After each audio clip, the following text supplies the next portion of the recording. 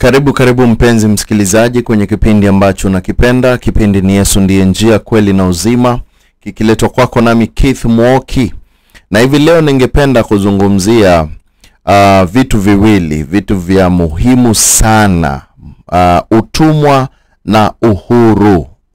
Sawa kwenye kitabu cha Warumi wa 6 kuna mambo mawili ambayo Paulo anazungumzia, na moja ni kuhusu utumwa na ile jambo lingine ni kuhusu uhuru. Sawa.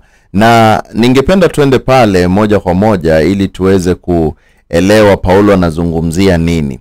Na nimeingia hapa online kujaribu kuangalia mtu ambaye anatupa kama tangulizi ya hiki kitabu cha Warumi 6, tuweze kuona kwa kweli kinazungumzia nini, kwa sababu ni muhimu sana tuweze kuelewa kitangulizi cha hiki kitabu, na ukielewa vizuri utaweza kuwa mtu ambaye ni msomi wa kweli. Kwa hapa kuna mtu ambaye anatuelezea kuwa Paulo anatanguliza mafumbo mapya, utumwa na uhuru.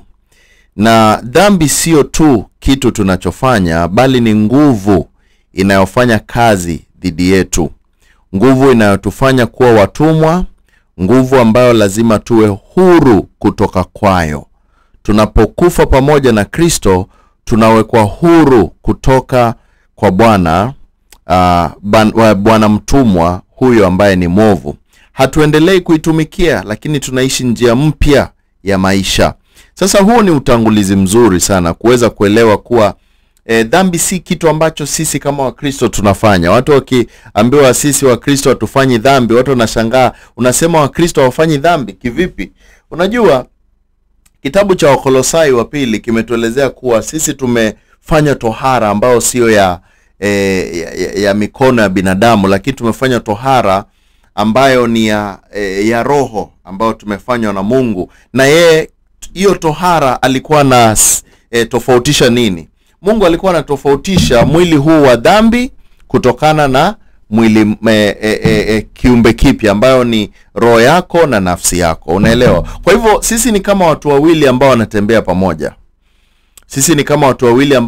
pamoja. Na ndio tunaambiwa tembeeni kwa roho, msije mkatimiliza matakwa ya nini? Matakwa ya mwili. Tembeni kwa roho, msitimize matakwa ya mwili. Na tuende moja kwa moja hadi kitabu cha niko wapi hapa, nimepotea. Haya, tuende hadi Warumi wa 6 kuanzia mstari wa kwanza.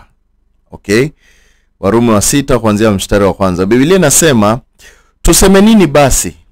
Tudumu katika dhambi ili neema izidi kuwa nyingi? Okay, well, Paulo anauliza, juu nimewaambia mko na uhuru. Je, sasa tufanye vipi? Ama tudumu katika dhambi ili neema izidi kuwa nyingi? Kwa sababu kuna watu wanasema, mimi nimekombolewa, na kama nimekombolewa siwezi fanya dhambi. Mimi nimekombolewa, siwezi fanya dhambi. Najua mimi ni sawa, huwezi fanya dhambi, lakini kumbuka Biblia inatuambia neema ya Mungu inatufanya sisi tuseme hapana kwa dhambi.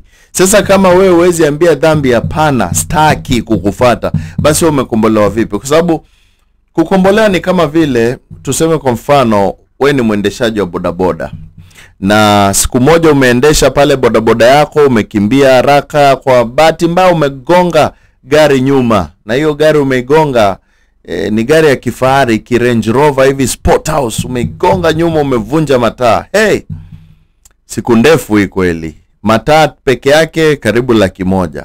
Sasa utazitoa wapi pesa hizo uweze kurekebishia mwenyewe gari yake? Na niwe kwa kweli uko na makosa, na wewe ni mwenye bodaboda tu, hauna chochote. Tuseme ile pesa unaingiza kwa siku ni kama 500 tu 6. Ndugu yangu, utajitoa vipi? Alafu yule mtu wa Range Rover atoke nje, uko pale umetetemeka, lakini akuangalie, akwambie, kijana, nimekusamehe, hakuna shida. Wacha nitarekebisha gari yangu, nitaenda niweke vioo vingine vile umevunja mataa, lakini nimekusamehe kwa roho safi. Hata kama umenikosea haidhuru. Na anaenda zake. Sasa nikuulize, umesamehewa, sawa sawa? Nikuulize tu swali moja. Tuseme kunayo siku ambao unaendesha bodaboda yako tena mahali, alafu ukipita barabarani hakuna watu, ni sehemu tu iko tu peke yake, ni jioni, upate si ile ndo ile Range Rover ya ule jamaa ambaye alinisamee. Umpate yako pale amenyeshewa, anajaribu kugeuza mguu wa gari, tairi ya gari. Ako peke yake amengangana pale, ameingia chini ya gari, anajaribu kugeuza pancha. Nikuulize kwa swali tu, kwa muumbile wa kibinadamu, utapita huyo jamaa ama utasimama umsaidie? Definitely utaniambia kuwa mimi itabidi nimsaidie. Huyu jamaa alinisamee bure. Hiyo ndio inaitwa neema. Sasa sisi hatupendi Mungu au hatukatai kufanya dhambi kwa sababu tumeambiwa tusifanye dhambi. Ila ile neema ya Mungu ambao alikufanyia, unaangalia unasema siwezi fanya hiyo dhambi, siwezi. Yaani ni kana kwamba unajaribu kufikiria, nipite huyu jamaa ambaye alinisamea hivi, wacha nisimame hata kama kunanyesha, nimsaidie ageuze gari yake mguu aende zake, kwa sababu kweli alinisamehe wakati ambapo nilifaa kuokotwa, nipigwe viboko ama niwekwe ndani nikalipe. Sasa hiyo ndio inaitwa neema. Na ndio tunaona Biblia inatuambia, je, tuseme nini basi? Tudumu katika dhambi ili neema izidi kuwa nyingi? Mungu apishe mbali, God forbid. Sisi tulioifia dhambi, tutaishiji tena katika dhambi? You who died, mulikufa dhambi, God forbid. How shall we that are dead? You're already dead to sin. How will you live any longer therein? Je, hamjui kwamba sisi sote tuliobatizwa katika Kristo Yesu tulibatizwa katika kifo chake? Watu wanashinda wakati wote wanabatizwa, niingize kwa maji, lakini je, unajua kuingizwa kwa maji kuna maana gani? Wengine wanasema mimi nimebatizwa, siku hizi tunabatizwa na Roho Mtakatifu. Hata kuingia kwa maji hakuna maana sana. Hata Paulo alisema, mimi sikutumwa nibatize watu, bali nitumwa nihubiri Injili. Kwa sababu ubatizo litakuwa ni wa Roho Mtakatifu. Lakini haidhuru, ukiingia kwa maji ni mambo ya kawaida, haina neno. Ni kama mfano tu wa nje ya kitu ambacho kimefanyika ndani, haidhuru. Lakini je, kama unajua sisi sote tuliobatizwa katika Kristo, tulibatizwa katika kifo chake. Yaani unapoingia kwa maji unainuka, ni kana kwamba umekufa, umezikwa na ukafufuka. Sasa kumaanisha wewe ni kiumbe kipya, wewe sio kile kiumbe cha zamani. Unaona? Kwa hivyo kumaanisha wewe kama ulishafufuka baada ya kuzikwa, na Biblia imesema imeandikwa mtu afe mara moja na baada ya hapo hukumu. Sasa wewe haufi tena, ulishakufa. Sasa kama ulishakufa ukaondoa mwili ambao ni wa dhambi, mbona tena wataka kuishia zile dhambi? Unaelewa? Utaishia vipi yale matakwa ya dhambi tena na we tayari ushaondoka kule? Na ndio tunaona mstari wa 4 unatuambia, kwa hiyo tulizikwa pamoja naye kwa njia ya ubatizo katika kifo. Umeona hapo? Tumezikwa vipi? Pamoja na Kristo. Ulizikwa na Kristo, ukafufuka na Kristo kwa njia ya ubatizo katika kifo, ili kama vile Kristo alivyofufuliwa kutoka kwa wafu kwa njia ya utukufu wa Baba, ndivyo hivyo na sisi tuenende katika upya wa uzima. Rahisi sana. Tuenende sisi vipi katika upya wa uzima? Kristo alipofufuka, je, alikufa tena? Hapana. Kwa hivyo tuenende kwa upya wa uzima, tuko kama vile Kristo alivyokuwa baada ya kufufuka. Na mstari wa 5 unasema, kwa maana ikiwa tumeunganishwa katika mfano wa kifo chake, tutaungana pia katika mfano wa kufufuka kwake. Yesu alikufa, tukafa naye, na akafufuka, tukafufuka naye. Basi inamaanisha sisi tuko kama vile Kristo alivyokuwa.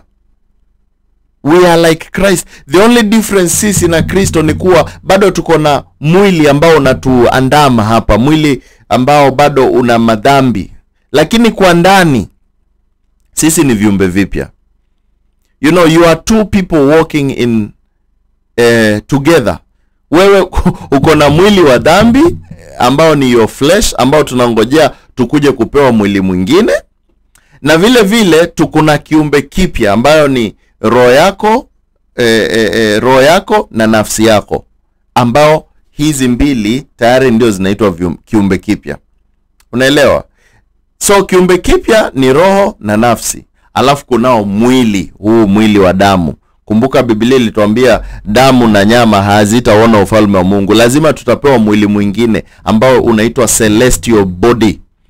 Saizi tuko na terrestrial body, na hii terrestrial body hakuna mahali naenda. Kwa hivyo tuiue kila siku, tuiondoe kila siku. Yani mwili ukitaka kwenda kuiba unaambia hoya, I say tulia, wewe ulishakufa, wacha kunifatafata, wacha kuniuliza matamaa zako za kutaka kutenda dhambi, staki.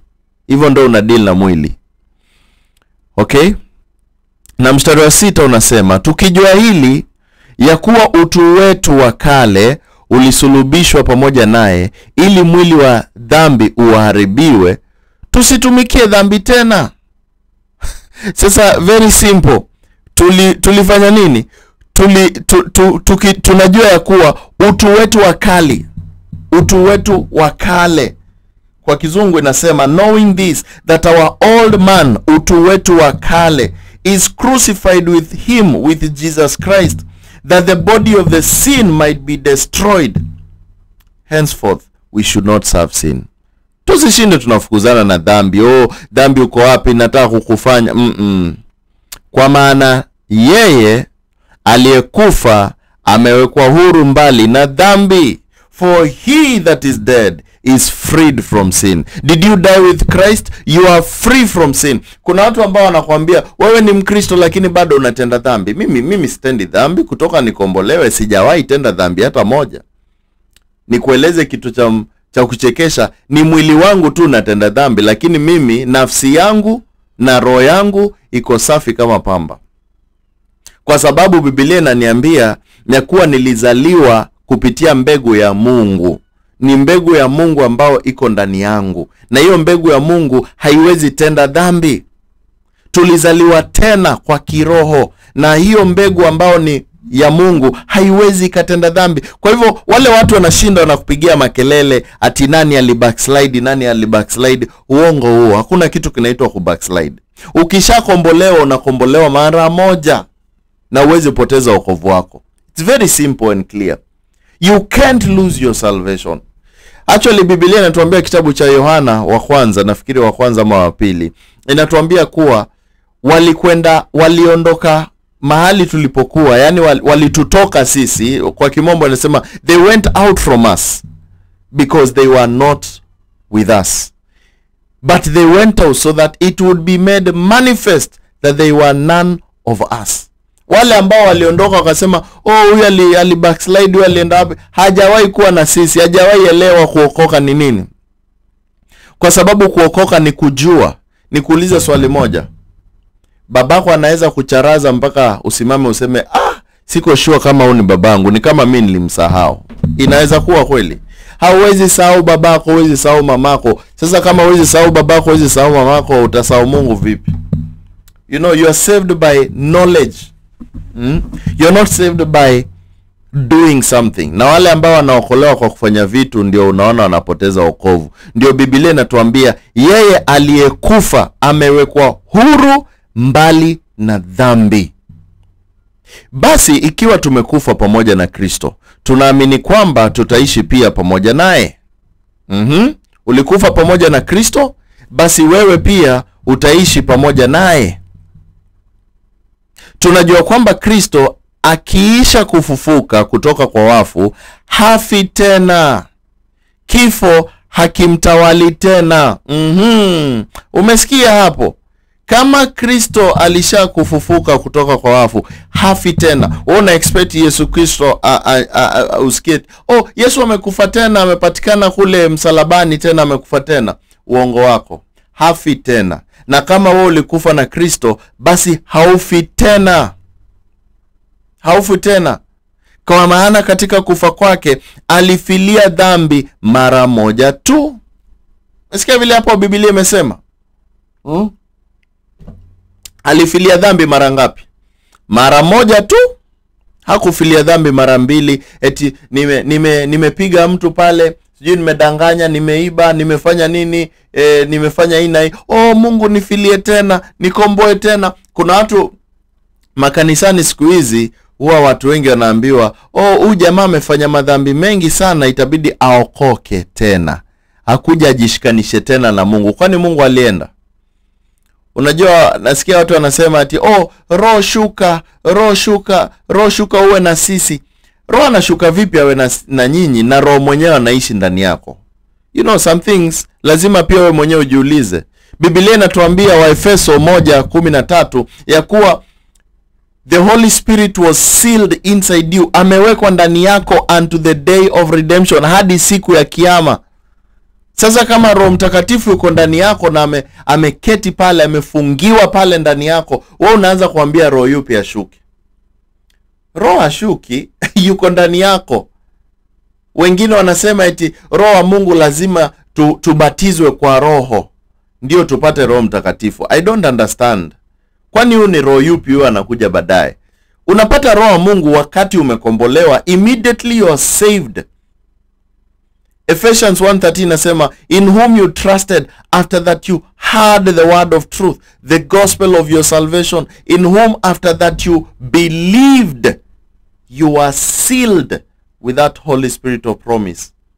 Immediately after you believe, baada tu ya kuamini, unapewa Roho Mtakatifu. Sasa ukianza kuambiwa na mtu mwingine eti Roho Mtakatifu, kuna siku ya kupatiwa Roho Mtakatifu, ndio muanguke mpige makelele, well, anguka tu, fanya makelele yako, lakini at the end of the day, kama ni roho mwingine unapewa, basi hiyo ni tofauti. Sababu Roho wa Mungu anaingia tu wakati umekombolewa, unapewa Roho Mtakatifu.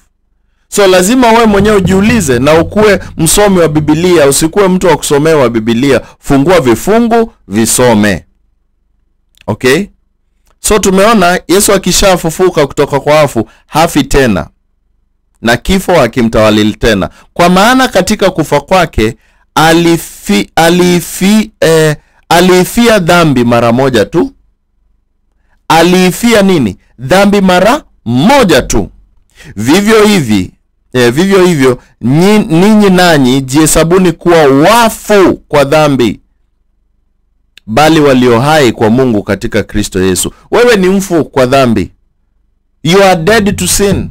So mtu yote atakuja akwambie, oya Jose, inabidi wewe ulifanya dhambi, ni kama wewe mimi hakuna dhambi ninaweza fanya. Siwezi fanya dhambi yoyote kwa sababu kiumbe changu kipya kimekombolewa totally. Sasa mimi ndafanya dhambi zipi? Siwezi nikafanya dhambi. Kitu ambacho kinafanya dhambi ni mwili wangu. Na mwili ukifanya dhambi, ujue mwili pia utakufa. Ukienda useme, oh, mimi nimekombolewa lakini nitaenda kuiba benki leo, basi utapigwa risasi ukufe. Mshahara wa dhambi ni mauti, hata kama ni kwa mwili. Huo mwili wako ambao uliotenda dhambi utakufa, lakini kiumbe kipya hakitakufa. Unajua hii ni message ambayo ukiambia watu wengi hawaelewi, na imeandikwa hapa kwa Biblia. Wengi watasema, oh, hapana, hii ni nini? Nataka nije sehemu ya pili tuzidi zaidi, nikuelezee, nikufungue macho uweze kujua, je, mimi niko vipi? Na kiumbe kipya ni kipi? Na mwili ni upi? Jina ni Muoki, kipindi ni Yesu Ndiyo Njia. Usiondoke, keti nami.